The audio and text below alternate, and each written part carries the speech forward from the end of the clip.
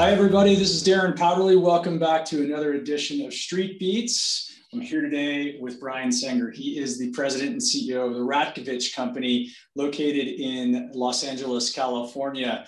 I first got exposure to the Ratkovich company on a trip to LA one time when I drove by this humongous building, and it was being rehabilitated at the time. And I had heard that YouTube was looking to lease some space in the building. And it was one of the big, cornerstone type of property developments that was happening in Los Angeles at that time. That was, part of Silicon Beach's popularity, growing popularity at that time. We've come a long way since then, but it's a real pleasure to have the Ratkovich company and Brian join us here today. So Brian, thanks for coming on the show. Please introduce yourself and please tell us a little bit about yourself and the firm. Well, Darren, thank you for having me. It's a pleasure to be with you and the CrowdStreet platform and StreetBeats. So I appreciate you taking some time with me today. So I'm Brian Saenger. I'm the president and CEO of the Ratkovich company. We're a Southern California-based real estate development and property management firm that specializes in urban infill and historic rehabilitation products. And we have been doing that for over 40 years. Wayne Ratkovich, our founder, started the company in the 1970s. And it's evolved to where it has today based on his leadership and vision. Yeah, and Wayne, let's take a moment to talk about Wayne. I'm a member of the Urban Land Institute, and Wayne Ratkovich is a bit of a living legend within those circles. And so real estate people might know who the Urban Land Institute is, but they celebrate Wayne for many reasons, not only the contributions to the Los Angeles community, building of the city, but he also is well known for his philanthropy and contributions. Maybe you just share a little bit about what it's like working with Wayne over the years. Yeah, so my relationship with Wayne and the company started over 20 years ago. And my role at that time was being their attorney at an outside law firm. So I got to get a peek of their projects. I got a glimpse into that and got to see what Wayne and his team was doing along the way, which was certainly intriguing.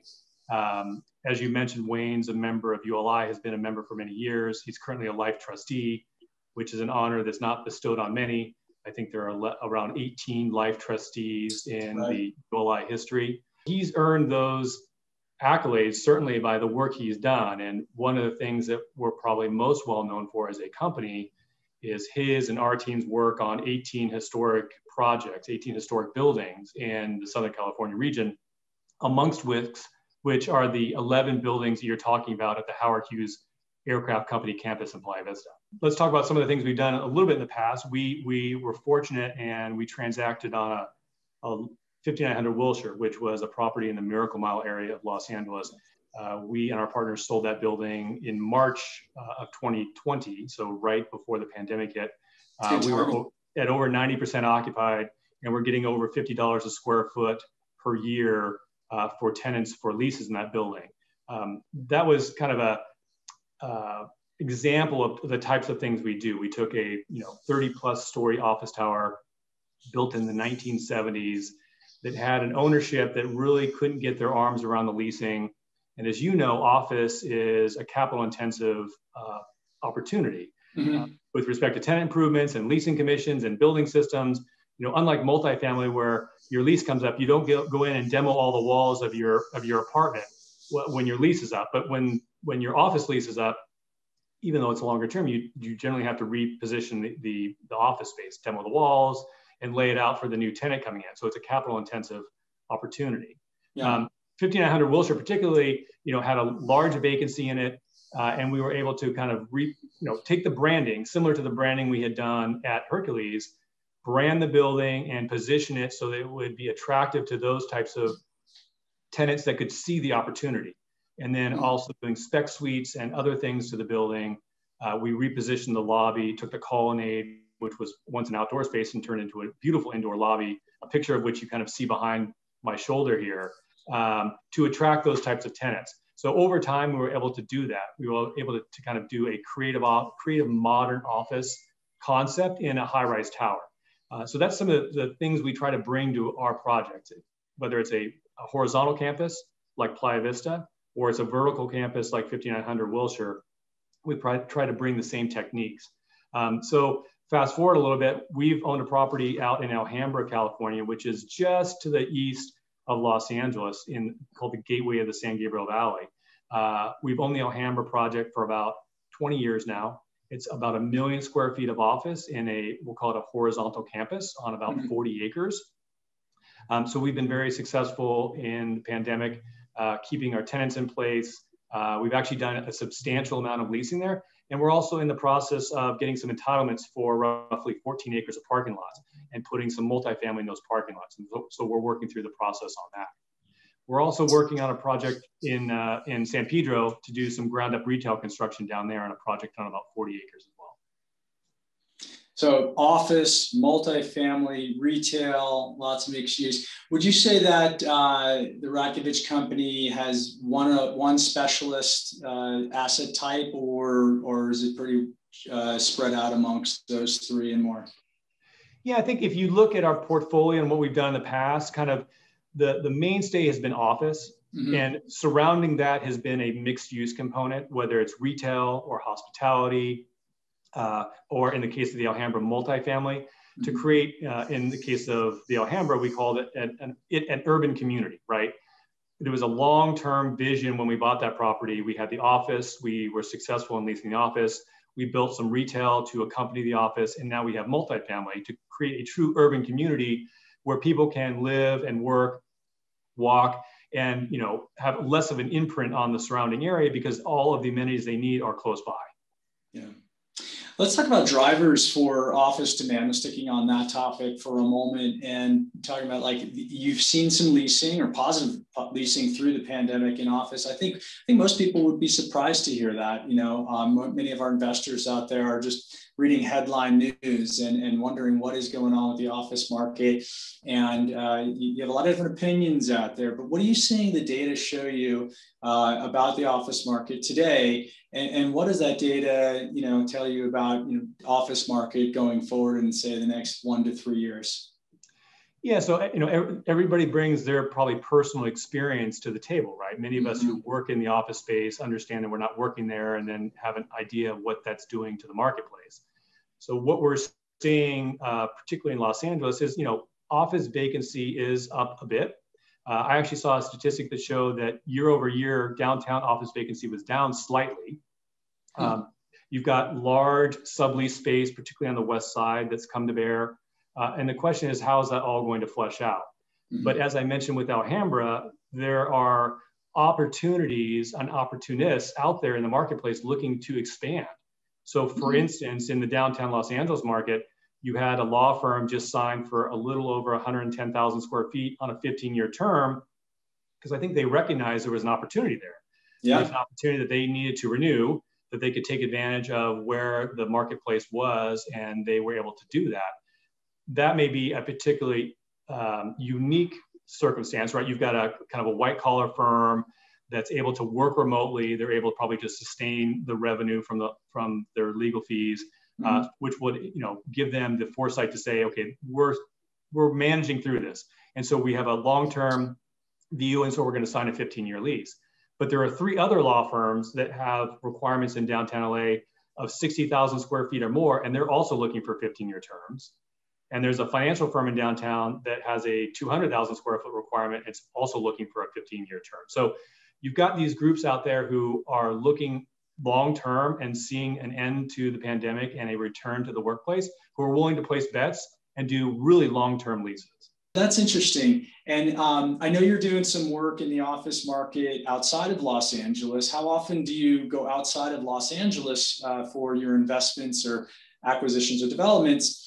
And what are some of the driving factors that help you decide to do a deal outside of Los Angeles? Yeah, so our platform kind of over the last several years has been Southern California focused. And kind of when the pandemic hit, we were looking around at opportunities just generally in our business plan and looking to see if there were other markets that we could be successful in. So we were looking at places like Boise and some of the other mountain states. Certainly Salt Lake City has come up on the radar in the last few years, Denver as well. And then you're also talking, Colorado Springs is now coming up on the radar. So those have kind of just, to me personally, been intriguing. I say particularly on Boise, I've been kind of a fan from afar. I read the Wall Street Journal, and when you start talking about migration or in-migration, or you talk about different markets, that name Boise comes up often in that publication. So there was an opportunity that came up recently for us that we've been pursuing there, thinking that we could take our expertise in the office space and translate that to other markets, assuming that we're comfortable with the market and some of the drivers that you're talking about in the market. Obviously, you know, coming from Los Angeles and seeing kind of what's going on with the unemployment rate, what's going on with the cost of living, looking to see if there are places that people are going to, in which, you know, again, we could bring our expertise in the creative modern office to that location, to tech firms moving there or other companies moving there who would benefit from that type of office space and want that type of office space. Boise is a super dynamic market. I mean, definitely the inbound migration from people just moving there. And I know there's probably a pretty steady stream of people from California moving to places like Oregon and Idaho and Boise in particular. And a question that I think some people have is like, does that mean they're going to also occupy space in office buildings, you know, and what kind of tenants do you seek to lease this office building to? Yeah, so you know that's a question for everybody, but I think going back to your point about, you know, your personal experience, Darren, and for your company, what you think the plan is, you know, the idea of the office space continuing to be valuable is a sentiment that's shared by many people, many executives. You know, many executives see themselves keeping the same amount or increasing the amount of office space that they're going to need over the next 3 years. And it's also supported by the fact that they see too the need for collaboration, the need for a place to train, the need to have those coincidental conversations, if you will. And employees are seeing it too, right? That they want to build relationships, they want to have the collaboration with their colleagues. Now, again, will it be a more flexible office place? Probably, but there will be a need. And if you have to put people into a space, you may need more space for those same people. So, you know, with respect to Boise in particular in that market, while people may be going there and some may be working remotely, you know, often and currently there are companies going there to look to expand into the market, to either put their headquarters there or to expand existing locations there. I think what's bringing them there are a variety of factors. You have low unemployment, you have a highly educated workforce, you have lower cost of living, you have a lifestyle there, an outdoor amenity lifestyle that people are just very much drawn to. So we think just the historic office vacancy has been really low, particularly in that market. And I think just overall, as people are moving there, there will be a need for office. And I think for us, what we seek to do is to provide a Class A market-leading product wherever we go. So we are willing to go somewhere that we believe in, and we want to compete with all the other properties, and we think that we'll get our competitive share of those tenants who want to have office space. It'll be really cool to see what, you know, the Boise office market looks like in terms of tenant improvements and interior design and different amenities that a Boise, you know, tenant is seeking out. Is it the same as a Los Angeles market? Maybe downtown Los Angeles is different than Silicon Beach, you know, in Santa Monica, which probably is the case. And how will that, you know, other mountain region locations where people are moving in droves? Absolutely. I don't think that's going to reverse, especially now that corporate, you know, employers are saying, hey, our people want to be there and the technology is available. Let's set up a secondary office there. Let's do the hub and spoke model, right? And maybe not move the headquarters there, but let's give our employees a place to be. But it'll also be interesting to see what some of the amenity packages look like in a place like Boise versus. Are you getting any feedback on any differences there, or is it pretty similar? The amenity packages haven't been. With respect to the building itself, like the basic building amenities, right? So if in Boise in particular, right? If you have a room to put your bike and you have a room where you can take a shower and kind of get ready if you bike into work, that's about it, right? You don't need a bunch of outdoor barbecue space, and you don't need, you know, all this other stuff. And oftentimes I say that even when we do put that in Los Angeles, it looks nice for the marketing tour, but nobody ever uses it, right? But in the case of Boise, right, if you can have some good basic amenities, a good location, a strong sponsorship ownership, strong property management, and provide good tenant and client services, all you have to do is open up your door and walk outside, right? You're right there, right next to all the amenities outdoors you would ever need, and the culture you would need. And if you want to go ski, it's less than an hour away. You've got premier ski resorts that are 2 hours away. You've got a river that's right down the street. So the building itself doesn't necessarily have to have the amenities, but once you open the door and the location, that should be what you really rely on. Well, let's circle back to LA for a second. I'm really curious because you live in LA and you've been there for a long time. What's life like in LA right now? I think a lot of people are curious about it. You know, we want to get the inside scoop from someone like you and what your employees are reporting. What's your sense for what's happening right now in Los Angeles as the pandemic, we start to see the light at the end of the tunnel and people becoming vaccinated and hopefully return to normalcy sometime very soon?